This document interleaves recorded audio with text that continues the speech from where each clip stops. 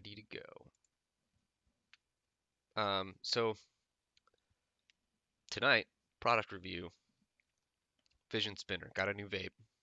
Um, Last product review I did for vape was the PAX Era. Uh, I don't know if I have it within reach, but it was looked like a little USB thumb drive. I was actually fairly impressed with how well it hit. The flavor of their proprietary cartridges and stuff, the ease of use, the app, uh, pretty good vape pen. Downsides to the PAX Era, the proprietary cartridges. It's kind of a double-edged sword. Uh, because they're more expensive and they only come in half grams and the selection is limited. I mean, everything that I've tried from them is good, but these suckers use the generic cartridges you can get in full grams that are about the same price as the half grams from the packs, sometimes even less, um, depending on what you're getting. So this one is the Vision Spinner, this battery. It's a Vision Spinner 2. It's a kind of a knockoff Chinese brand. Cost me like 25 bucks, free shipping. Took a couple weeks, 2, 3 weeks to get here though. But it's got some settings on the bottom. 3.3 volts, 3.8, 4.3, 4.8. Right now I've got it on 3.8 and USB charged. Took me a while to figure out how to charge this fucker. My my buddy had to hook me up with one of these. He's the guy that turned me on to it. They don't come with the charger. So if you pick up a Vision Spinner, it's imperative that you also get a charger. So maybe a little bit more than 25 bucks, maybe like 35 bucks if you get the charger too, which you'll need. So get it. Um, and it screws right on just like the cartridges do, right? You spin this motherfucker on there. Then you can plug this shit into your USB ports on your computer, your car, whatever. Plug it into your wall, phone charger. Doesn't take very long to charge. Don't recommend charging it overnight.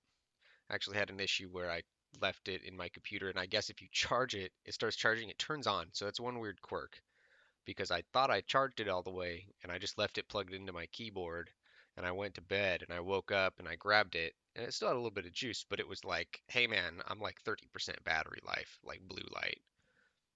It's like, what the fuck?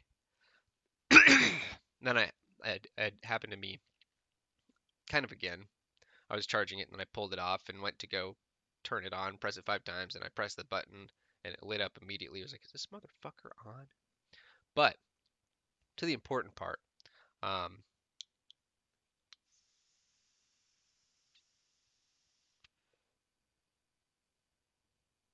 meaty hits, tastes great.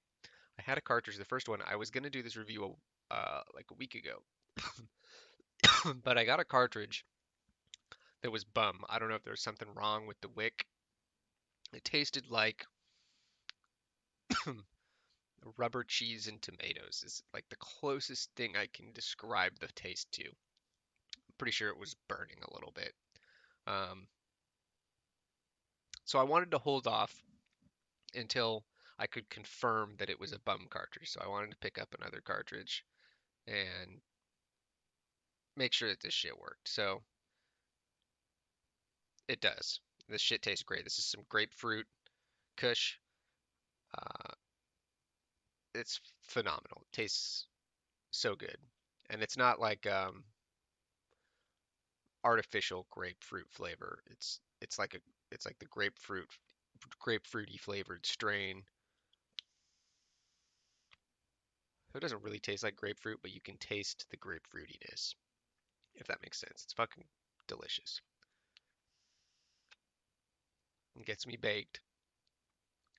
Um, it's a little bit more cost effective